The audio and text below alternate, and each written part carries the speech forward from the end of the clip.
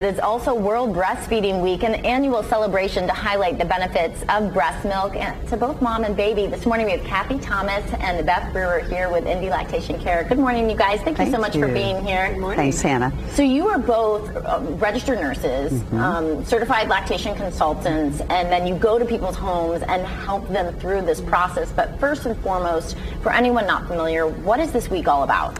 Well, it's an exciting week all around the world. There are over 79 countries that are celebrating World Breastfeeding Week to draw attention to the importance, the health benefits for both mom and baby.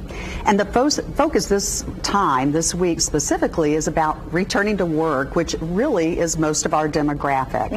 Moms returning to work, and it's not easy.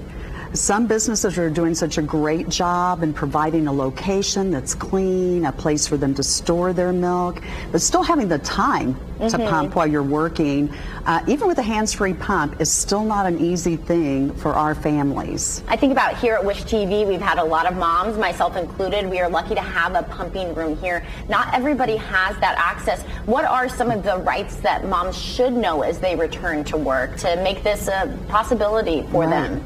Well, I always encourage moms to start speaking to their HR department and their manager and their peers before they ever get back to work. A lot of times it's a female-supported business, and get your team members on your side so they know what your needs will be, maybe for a year or two of pumping.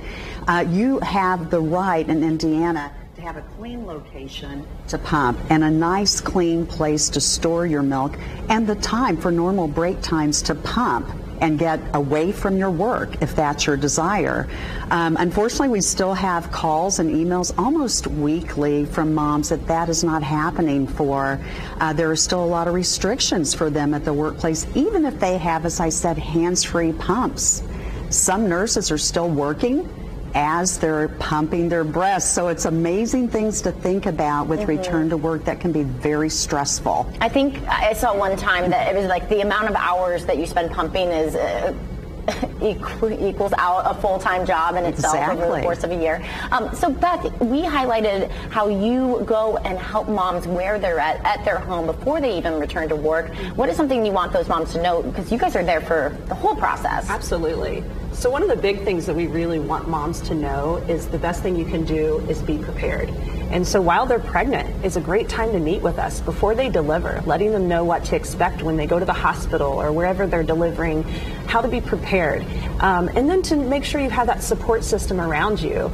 But making contact with us allows them to know who to reach out to. When things are starting to get more challenging, they already have someone that they know they can contact and work with. And then we see moms through the whole process. It's soon after the baby's born. And then we may see them weekly and then monthly. And we're even helping moms when babies are a year old or 2 years old and they're trying to work through weaning. We can talk through that so that transition is much more smooth and they feel supported and encouraged. Really quickly before we go, can you guys kind of run through the benefits to both mom and baby of breastfeeding? Absolutely. So for the mom, when you're someone my age, over the age of 50, we're seeing a reduction in high blood pressure, high cholesterol, breast cancers, ovarian cancers. The longer you breastfeeding, the more benefit there is to the mother. To the baby, we've known for many, many years the health benefits as far as GI issues are reduced, chronic ear infections are reduced, respiratory illness, asthma, allergy, we could go on and on. It's amazing. Again, as we said in our clip, human milk for human babies will always be the healthiest option when we have it. We're very fortunate to have so many moms in Indiana that want to help other moms by giving them milk if they don't have enough, though. Amazing. Thank you guys both so much. The work continues. World Breastfeeding Week does, though, end tomorrow.